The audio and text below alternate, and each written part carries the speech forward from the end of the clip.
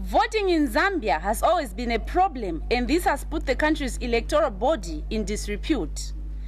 The country's election is one exercise whose results have always been disputed in the recent years. However, ECZ has this year involved a lot of people in the preparation of election process to clean up their name and restore confidence in the electoral process.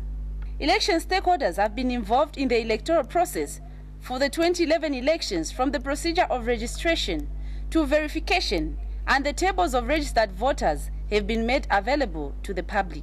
ECZ has emphasized that the verification process was meant to rectify the errors in the voters' register.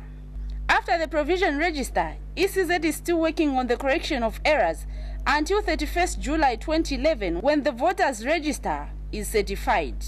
After the inspection of the provisional register of voters, the next exercise that the Commission is going to undertake is to correct all the mistakes, the observations that have been made. It is the hope of every electorate to find the true reflection of their details in the voters' register on the day of casting the votes.